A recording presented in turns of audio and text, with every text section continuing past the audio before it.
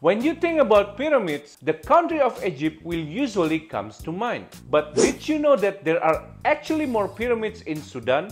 If you would like to visit the ancient pyramid site with a smaller number of other tourists, head to the Mero region of Sudan. Here, you can discover almost twice as many pyramids as in Egypt. These pyramids belong to Nubian kings from over 4,000 years ago, in what is now northern Sudan.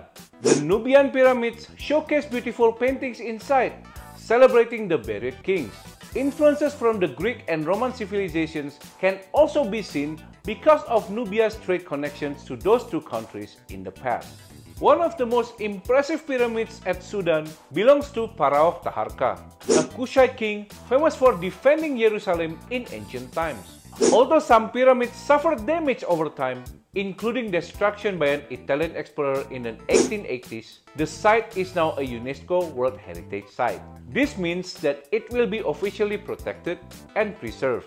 National Geographic has also funded an excavation project to learn more about this ancient civilization as well, with some pyramids even need to be explored underwater. Even though Egypt is still widely known as the country of pyramids, Sudan actually has twice the number of these ancient sites. It has not really been known until now, and it could be an alternative place to visit if you would like to learn about ancient pyramids. Just be careful not to wake the mummies.